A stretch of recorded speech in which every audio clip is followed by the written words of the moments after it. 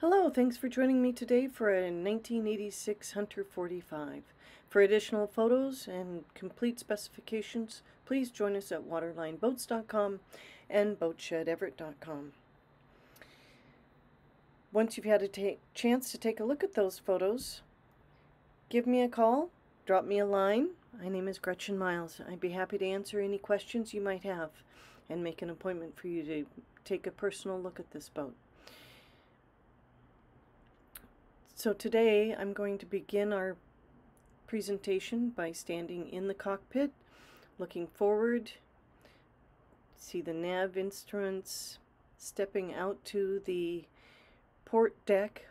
You can notice that the Dodger has been taken down. It was in unfortunate disrepair, so it is available to be used as a pattern, giving you a look at the rigging, which appears to be in good condition, the mast base, as well as the boom and sail cover.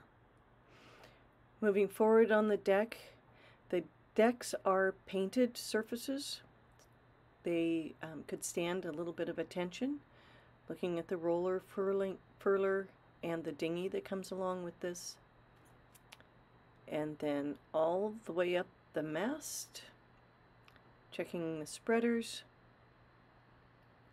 and the stays, clear to the masthead. Again, moving aft on the starboard side, you can see that the windows will give you plenty of light in the interior. Nice broad decks. The running rigging is nicely organized, and again a more complete look at the seating capacity and the cockpit, as well as the companionway. Entering the salon area, each of the settees can be converted to a sleeping bunk. The copper top table converts to an enormous table. Galley is very well laid out with a 5 cubic foot freezer, fridge, Force 10 stove, nice Corian tops, and lots of storage. The main cabin is aft and off to the starboard. And then coming back out, you see the navigation station and the head, which is also either a day head or just off the master. Another look at the salon, very roomy. You can imagine seating quite a few people. Forward is a nice private suite with a double bed, loads of storage, hanging lockers.